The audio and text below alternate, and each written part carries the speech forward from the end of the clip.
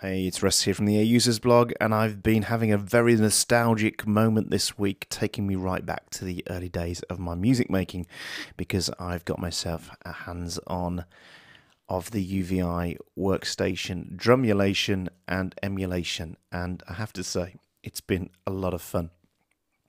For those who are too young to remember, Emulator and Drumulator were two really cool synth and drum machines from Emu Systems. They went on later to make things like Proteus and the Emax synth, and lots of the sounds you hear even these days, especially used in hip-hop and stuff like that, are from things like Planet Fat and stuff like this, and this was where they began. With the emulator, and the emulator in its day in the early 80s was perhaps the most affordable, and I say affordable, the other things you could get hold of were things like the Fairlight and also the Synclavier, which were tens of thousands of dollars, I think about $70,000-$80,000 each of them at least.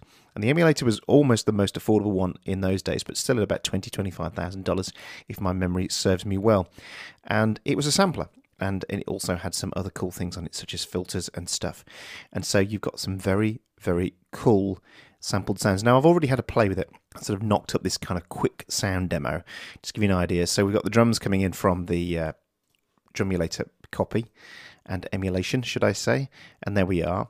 And that's a step-based drum machine. And I have to say straight away, this is cool in itself. I was really smiling just using this. If I just mute the other stuff as well, then I'm going to play you in a while. So you've got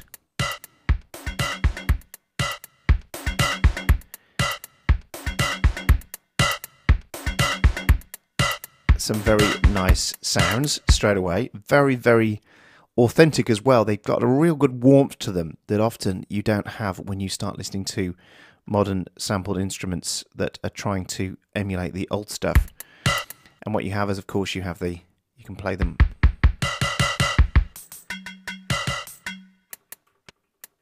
off the keyboard, and then C3 becomes your trigger to play the pattern. Then it's simply a case of going through here and just, if we want to play a new, as you can see, just like any other step-based sequencer.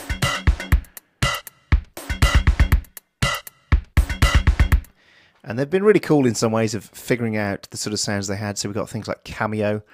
Some of you will remember Cameo and the sound of that band. That was the guy that wore a jockstrap, I think a red one, on stage. And the sounds are very, very nice.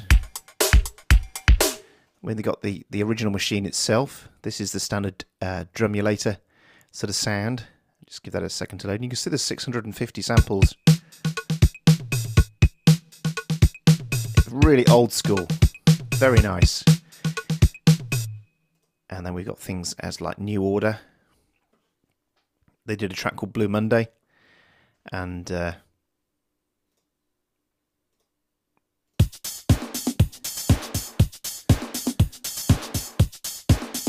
that's memorable because of its kick drum, which did basically this.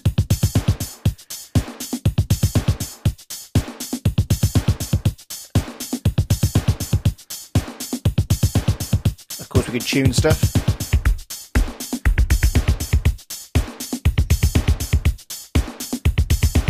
And then we can load separate instruments if we want. It's a beautiful interface. And listen to this, it just brings back all the movies from the 80s, things such as Beverly Hills Cop and those kind of tracks. And I think that may have actually been a Lindrum on Beverly Hills Cop, but those very similar sounds. And let's say Art of Noise kind of sound as well, coming in on the kit. So this is just the kit alone. And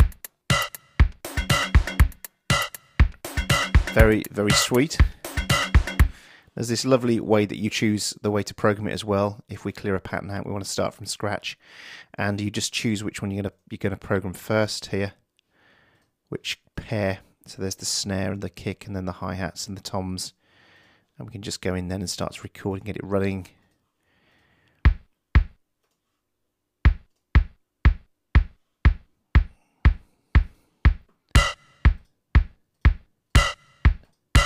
You see there's 2 levels as well.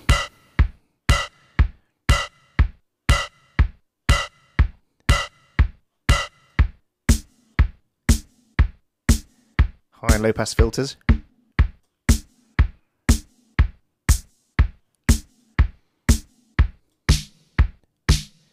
Very 80s, very sweet.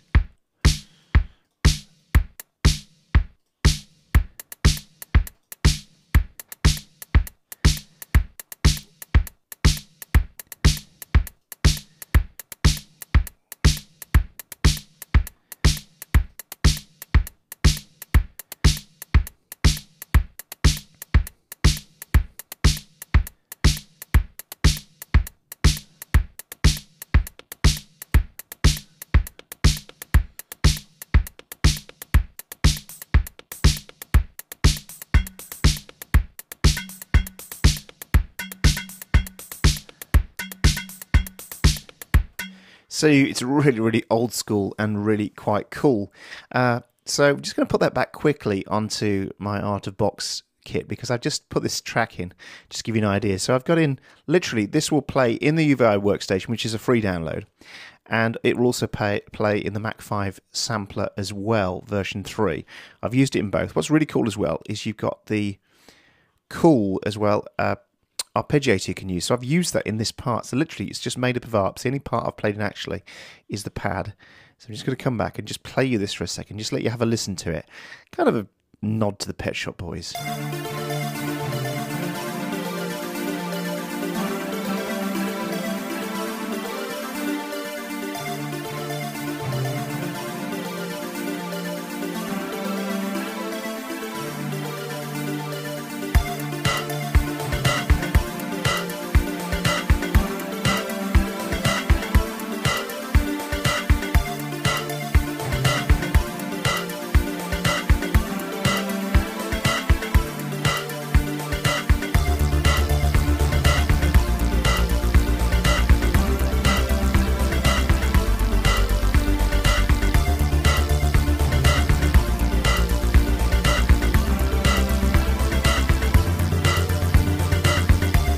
You get the idea anyway. So some nice 80s nostalgia there. Let's come into the interface now and show you it in some detail.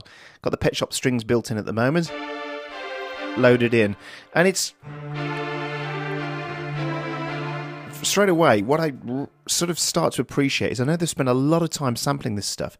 And you get that lovely warmth coming off stuff. And all that MIDI sort of, when I say MIDI, I don't mean as in MIDI, M-I-D-I, I mean midiness, the mid-range that used to be in samplers that, of course, became more and more hi-fi as quality got better, as the bit depth got better, and the sampling rate got higher. And in some ways, you just don't get this kind of sound anymore in a sampler. And they try and reproduce it. I know that NI have got some kind of plugin with Machine, and I know that the new Akai's have got it as well. But they've done a really good job here at UVI to get that real mid-range honk that was in lots of samples. So if we come out, and I'll go into the browser and show you the kind of thing you've got lots of basses, bells, choirs, drums, fretted instruments. And I'll just give you some sort of nods to what there are in here. So if I load you in this bass,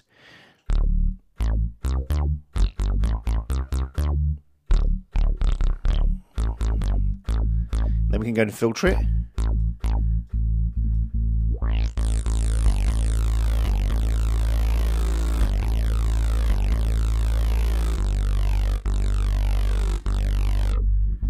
There's the filter envelope. Turn that off altogether. Put it back on.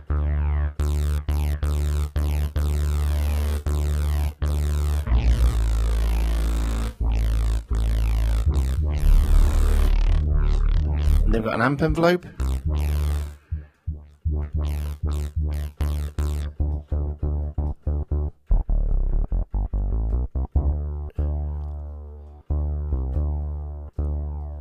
Stereo it. Nice big stereo width.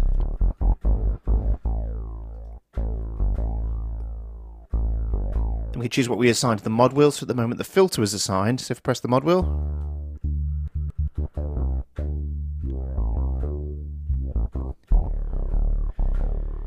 Loads of effects as well, reverb, phaser. And a bit crushy if you really want to start.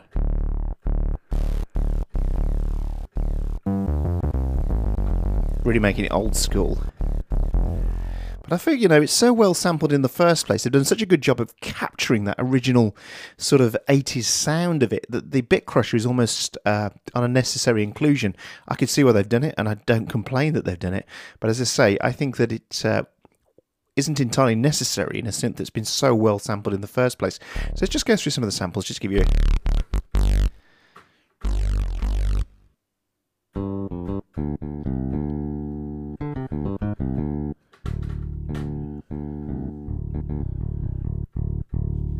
But let's go into some more detail to some of the other stuff. So if we go to something like some of the strings and some emulator strings.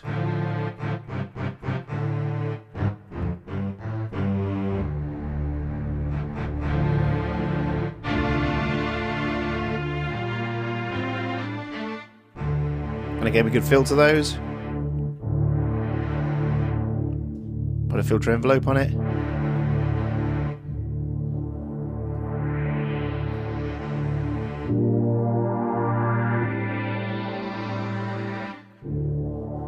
Add a delay to it, some reverb. Now I've seen some forums and read up a bit before I even started to review this to see what other people were thinking, and I think the two big things that were said were, why are there so many of the original emulator patches on there? And the second one was about the cost. I think the cost comes in at a couple of $100 for this. So it's something you've really got to think about. I think the truth is that going through it quite a lot, and just something else like it does really capture an emulator. That's the truth of it. It's done a great job of doing that. And I know there are sample libraries out there that say this is an emulator sample library. But when I'm using this, I feel like I'm using an emulator. I feel like the sound of the emulator is still there. And it works like an emulator. And the drums in particular are wonderful. And they're sort of thrown in for free, as they say, when you buy it. And I'm just going to go through some more sounds. And it's quite difficult in a review to go through as many sounds as I'd like to. And just some of the kind of highlights. So was one I found earlier today. This sweet analog is particularly nice.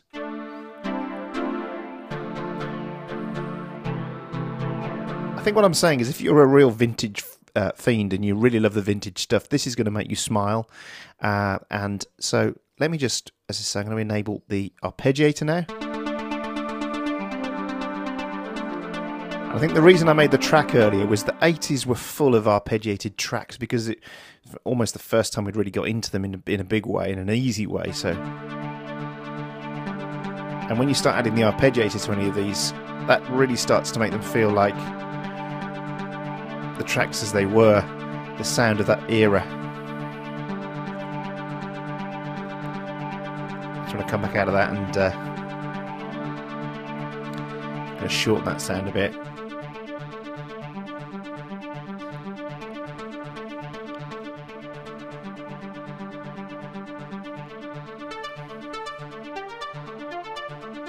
It's very vintage.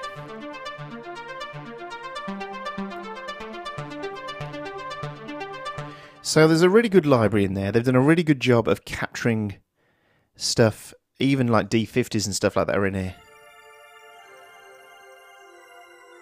Which in a sense are not as useful because I've created a D50 library there. But the emulator stuff itself and the vintage stuff I think is pretty cool. And you've got, using a UVI workstation, you've got 4 instances you can pull in here, which is what I've done. So I've still got the drum machine here if I want to open that up and load a different sound in. And I've still got 3 other instances of it as well. So there we are, my review of it. What do I think? I think that it's a valid point, to be honest. The point about the library. It's also a valid point about the cost. Some are feeling it's expensive, but I think it's costing that reason that much because I think they've done a lot of hard work to try and get it as close as possible. And so $200 I think is the price. Maybe just too steep for some people, but for me, I think it's a pretty cool plugin. I think it's great sounds. I think they've done a fantastic job.